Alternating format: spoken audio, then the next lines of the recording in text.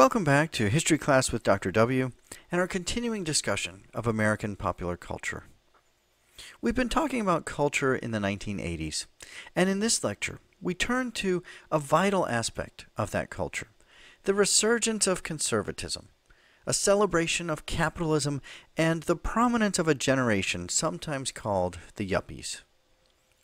After the social, political, and international convulsions of the 60s and 70s, and in the wake of the civil rights movement, the women's movement, the anti-war movement, and the crisis of the presidency and the Watergate scandal, many Americans embraced a new conservatism in the 80s. A nostalgia for simpler and quieter times prevailed among many older Americans, evoking a special fondness for the halcyon days of the 1950s. This nostalgia was embodied in the President, Ronald Reagan, and First Lady Nancy Reagan. Reagan's policies enforced limited government, a celebration of individual entrepreneurship and capitalism, and a return to the forefront of traditional gender roles, marriages, and households. While these policies benefited most middle and upper-class white Americans, minorities in many instances suffered, and the economy suffered serious recessions in 1982 and 1987. Popular culture in the 80s, especially movies and television, reflected this dichotomy in American society.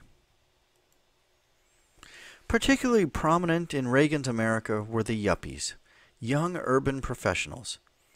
Overwhelmingly white, the Yuppies were 20 and 30-somethings making their way in 1980s America, often forging careers in the big cities. This movement was fortified by the rise of the so-called Sun Belt, the migration of many Americans out of the older industrial cities of the North and Midwest, sometimes referred to as the Rust Belt, to the pleasanter climate and more tax-friendly regions of the South and West Coast. States like Florida, California, and Arizona boomed. Urban centers like Miami, Atlanta, Phoenix, and Los Angeles thrived, and even those of modest means took to playing golf and tennis at the rapidly proliferating country clubs. The Yuppies took advantage of the prosperity that Reagan's America afforded them.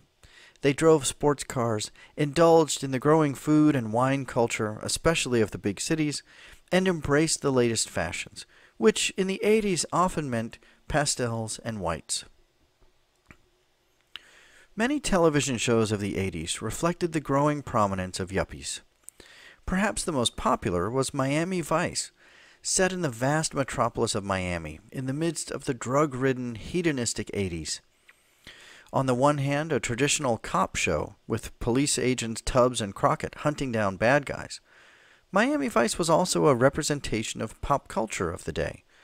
The soundtrack from Season 1 was a best-selling album, featuring many of the most popular rock artists of the era. And the fashion sensibilities became a cliché for 80s menswear, pastel colors and white suits. There must be a Crockett and Tubbs at every 80s party. Another popular crime drama was Magnum P.I., featuring Tom Selleck as private investigator Thomas Magnum.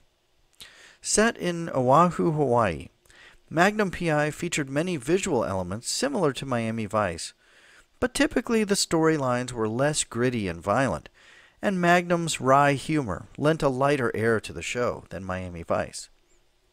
The show secured Selleck as one of the decade's leading sex symbols, and made him a television fixture to this day. Magnum P.I. ran from 1980 to 1988, and was one of the top-rated shows on television for most of that run. Reagan's America also had its comic hero in Alex P. Keaton, played by Michael J. Fox in the show Family Ties. The show first aired in 1982 and elevated teen actor Fox to stardom. A modern and less offensive take on the family dynamic of All in the Family. Family Ties featured parents who were former hippies, raising an all-in Reagan Republican in their son, Alex. The episodes followed a simple formula. Alex embarks on some entrepreneurial scheme, usually at the expense of others in the show. The scheme falls apart, and Alex apologizes for his wrongdoings in the end. In the wrong hands, Alex's character would have come across as dark or even evil. But Fox carried off the role with comedic charisma. The New York Times described it as greed with the face of an angel. For 8 years, Family Ties was one of the top shows on television. Popular comedies of the 80s often took a stab at the popularity of the yuppie image. The enormously popular Cheers was set in a Boston pub. Its lovable cast of characters included Frasier Crane, a pompous but likable psychiatrist played by Kelsey Grammer; Norm Peterson, a part-time accountant and fixture at the bar played by George Wendt; and Cliff Clavin, a postal worker and trivia savant played by John Ratzenberger. At the center of the story was the bartender and washed-up major leaguer Sam Malone, played by Ted Danson, and his attempt to woo the barmaid Diane Chambers, played by Shelley Long. Common storylines involved their romance going awry for any number of reasons, and Sam's dreams of wealth and grandeur being dashed. They looked, perhaps longingly, at the yuppies who basked in wealth and success that they would never have. Running from 1982 to 93, Cheers was one of the most popular shows on television throughout its run, and its series finale was viewed by nearly 40% of the country, one of the most watched programs in television history. As the decade drew to a close, the ultimate rejection of the yuppie lifestyle appeared in The Simpsons, an irreverent and bawdy animated comedy show that premiered in 1989 and remains on the air today more than 30 years later. The Simpsons originated as a comedy short in 1987 on The Tracy Ullman Show, a popular comedy variety show airing on Fox Television. The Simpsons has been so popular it hardly warrants description now, but the husband and father, Homer Simpson, is the antithesis of wealth and success. Wife and mother, Marge, is loving but simple-minded.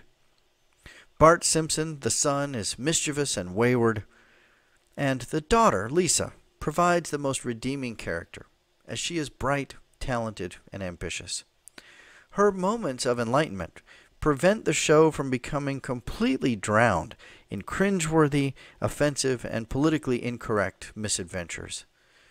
At the same time, The Simpsons was the perfect antidote for a nation that by the end of the 1980s was awash in phony, pastel, idealized visions of a life that for most Americans didn't exist.